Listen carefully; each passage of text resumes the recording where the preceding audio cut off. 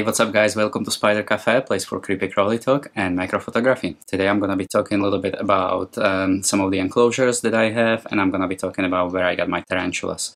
So I mentioned a few enclosures there and a few brands like Primal Cages, which I really like, Zilla, which I don't like. Also I wanna mention Herb Cult, which those are pretty good, but they leak at the bottom, so that is probably better for some of the really dry species that you want to keep. And I also want to talk a little bit about where you should get your tarantula. The best place to get it is from a breeder or from somebody reputable online. I started on a web page called Arachnoboards, and they have classifieds, and there's a lot of already established breeders and people who've been in this industry for a while, and they have reviews on them. And this is where I found Joe Rossi, and he's been great. I got a lot of tarantulas through him. I got some of them as freebies, and he's been very knowledgeable and he's been helping me out. The reason why I say go there and don't go to pet store is because at pet stores usually you're gonna get it wild caught, which is something you kind of want to avoid initially, and they also don't have much knowledge about these spiders. They will try to upsell things that you may not need, like heating pads and stuff like that, so I don't recommend that. I would rather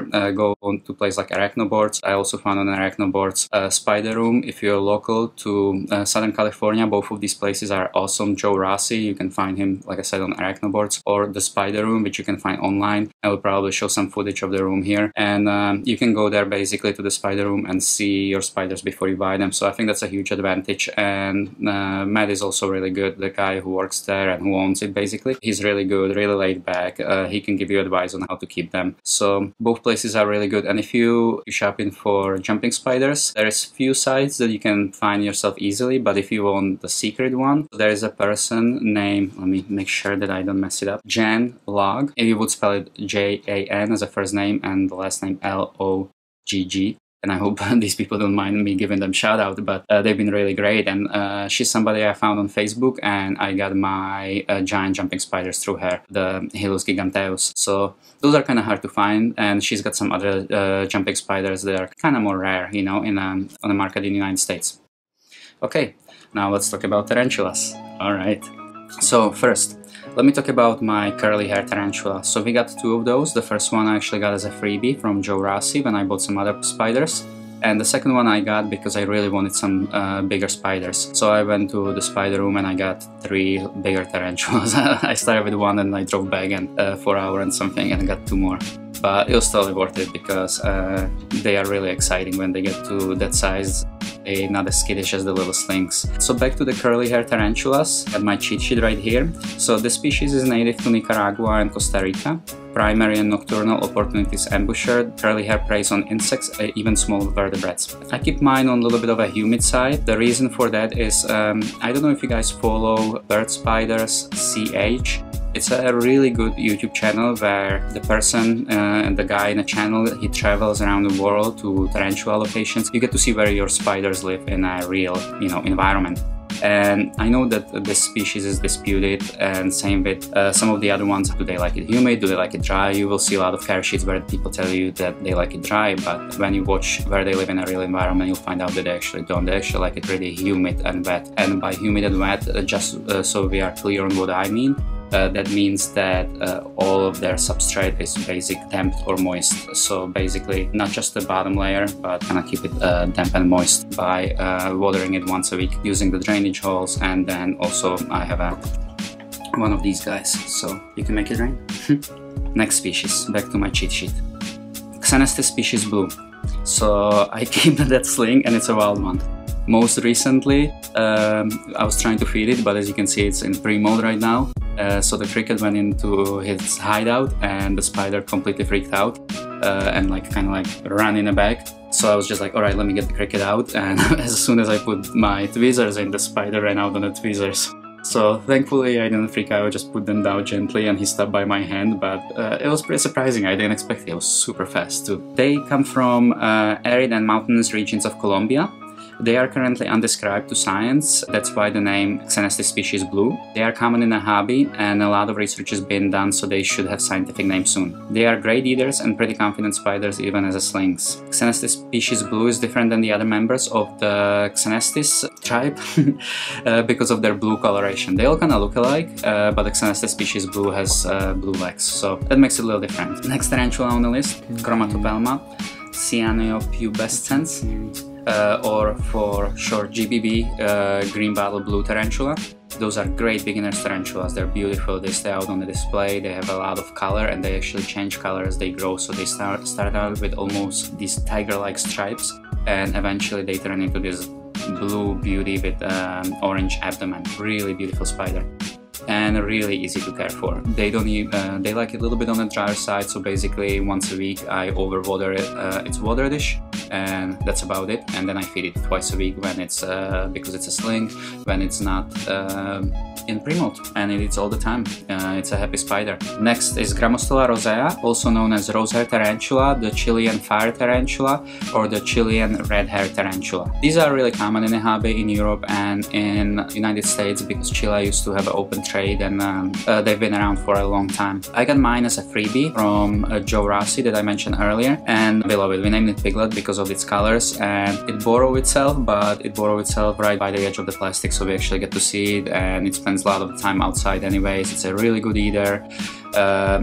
Some people say that theirs can stop eating for months, even slings. They can go without food for a while, but we haven't had that problem at all. She's a really good eater. The species can be a little bit on the drier side, but because it's a sling, I still keep it like a little bit more moist because they molt very often, and when tarantulas molt, they shedding basically their skin, their exoskeleton from the outside. And before they do that, they build a new one underneath, and they have to push humidity and the liquid between the old and the new one in order to shed it. So since the spiderlings are molting very often, you know, I keep them a little bit more on a humid side, but then when you see them on the location on the channel that I mentioned, you can see that they live in a pretty dry area. So you basically just wanna have maybe half of the enclosure, bottom layer of the substrate wet. And I'm not doing currently any care sheets because there's plenty of those online, and I haven't kept these spiders for long enough for me to do a care sheet. I can just tell you how I keep them and what research I've done, and then, you know, you can decide for yourself. Next couple of tarantulas I want to talk about are from Aponopelma family, and the first one is Aponopelma calcodes, and it's also commonly known as a western desert tarantula or Arizona blonde or Mexican blonde tarantula. And they are our local spider, basically not native to California, but they live in Arizona, which is about 7 hours drive from here. And initially I wanted a little bit more exotic spiders, but then in order to get some of the larger spiders I had to go for basically what was available, and it was available, and I was undecided between this and a pink salmon bird eater, I believe it was, and my body steered me a little bit towards this one, and I'm so happy. It's such a mellow spider, it's such a sweetheart. The rehousing was so easy and so fun. It's a really good eater. I just feel bad right now because I just want to move it to its new enclosure that's coming in mail, so 2 more days and it's gonna be in a big enclosure with a lot of substrate and a nice hideout. So but I highly recommend those, and they are a lot prettier in a real life than what you see on any video. Basically the videos don't do justice to them, and not even pictures. Next is also Aponopelma semani, and that's my Costa Rican zebra tarantula. That's also known as a striped knee tarantula, also another staple in the hobby. I also got her as a larger, and this one should be a female, so this is pretty exciting because the female tarantulas live a lot longer than the male tarantulas. Some male tarantulas live only a few months after they mature, and females can live up to 20, even 30 years. It's always very desired for the tarantula keepers to have a female. Okay, and the next on the list is Caribena versicolor. It's absolutely gorgeous tarantula. I highly recommend this species for anybody.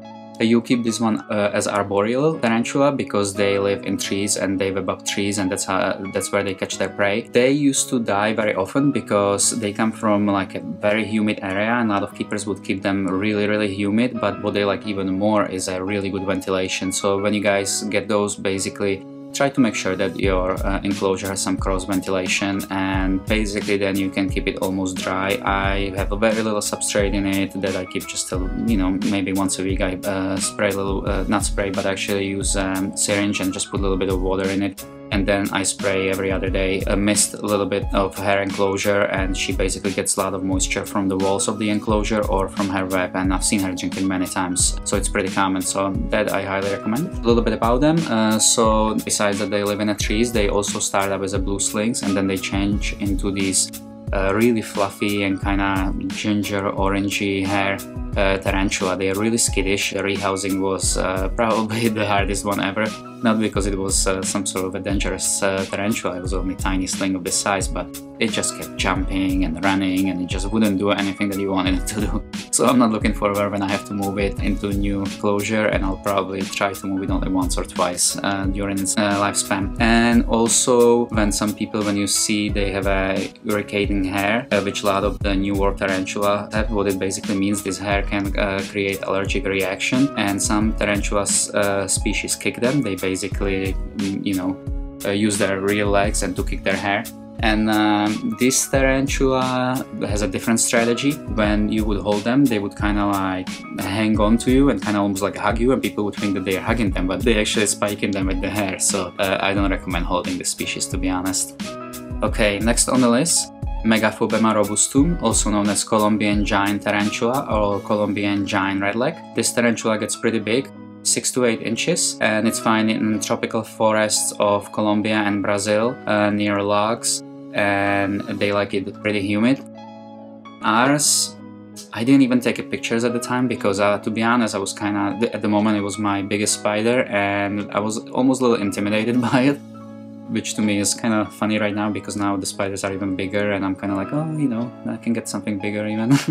But I let it in its enclosure, and I was like, let's take pictures some other time. But it buried itself immediately, and we haven't seen it since. Basically, we got some nighttime footage the same day, and after that we haven't seen it. A lot of people say that they actually never, as a slings, they sometimes don't even leave their burrow, and they just kind of eat whatever gets in there. And so that's what I've been doing. Since she's not coming out, I basically just put something in there, either like a pre-killed cricket or cockroach really close to her. There's like one little hole that she has, and either there or I just pop it all the way in, and she grabs it. They have a really interesting defense mechanism. So I was already talking about the irritating hairs. These guys also have like this spiky hair on their rear leg. Some tarantulas, when they get defensive, they basically raise their front legs to show you those, those fangs. This tarantula turns around and basically she kicks its legs and spike the attackers or intruder with those hairs on their legs. So that's a little different about and a little unique about Megaphobema robustum. And we got two more.